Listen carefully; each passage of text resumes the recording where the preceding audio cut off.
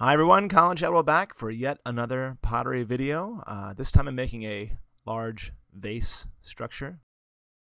So I'm coming back from a long hiatus of, like I said in the last video, from working on a tile project, and I was just kind of getting back in the wheel, so I had some extra clay, so I made some bowls, and this time I said, well, let's make a vase. I haven't made a vase in a while too. So I have about, I don't know, maybe 5 pounds of clay here, maybe a little less, and I really don't have a shape in mind, which is usually not a tactic that I try to enforce. I try to let people think like you need to have an idea of what you're going to throw before you throw it, but I know I was just going for a tall vase just so I could kind of practice doing some of these taller kind of pulls and getting clay up fast, which that pull that I just did was pretty good. I'm pretty impressed with that pull.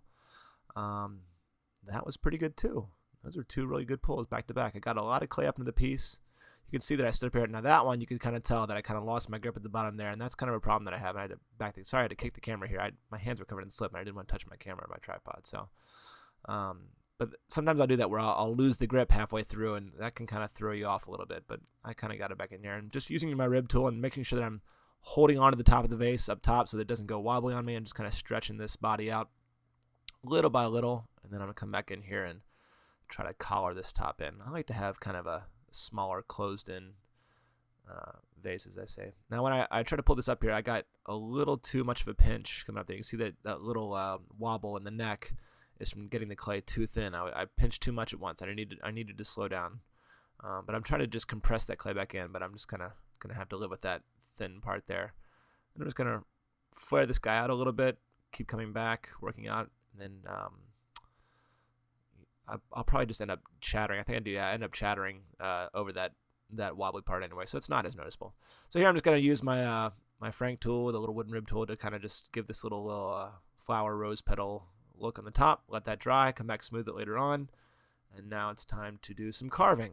And obviously I need to look at the level on my tripod because I'm a little off. Looks like I'm kind of throwing or carving downhill here, which is an okay view, I guess, anyway. So I'm up for the view.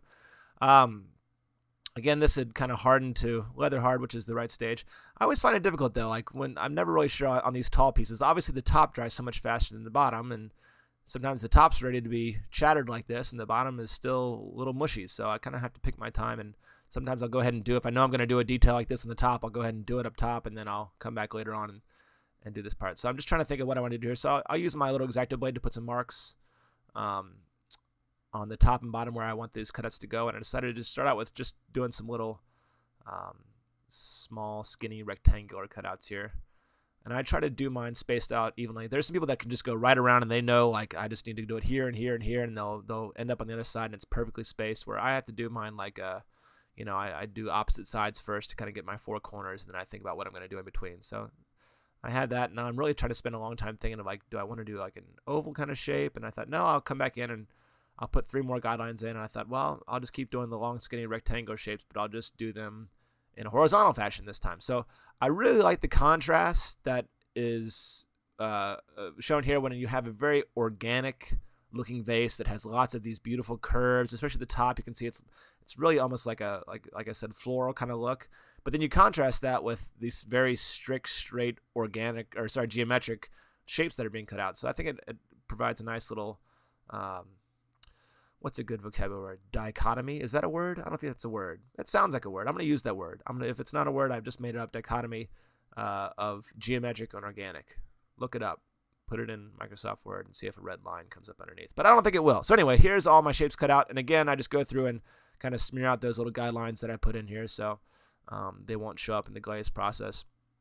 And then again, I'll just take a damp sponge, not a wet sponge. I always like wring them all the way out so they're completely damp, and then just take them all the sharp edges here.